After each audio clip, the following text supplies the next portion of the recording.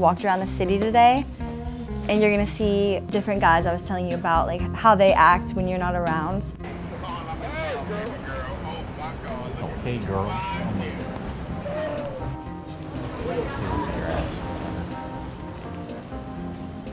I'm getting pissed off. Don't get mad. I'm not happy with this. I'm not happy, I gotta be honest. They're hiring. That guy was talking to you. We're hiring at the strip club. Nice. That was offensive. Real tasteful. That was really offensive. I shouldn't get mad at that. Yeah, so the thing that happened in this is something that happens all the time, where somebody will want to comment on my hair, but that's just like a way to get in. Yeah, of course.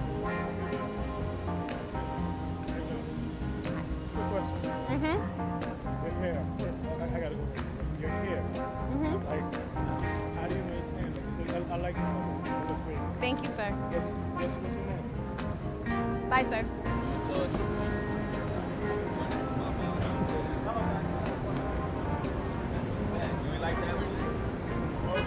Oh my god. That's crazy.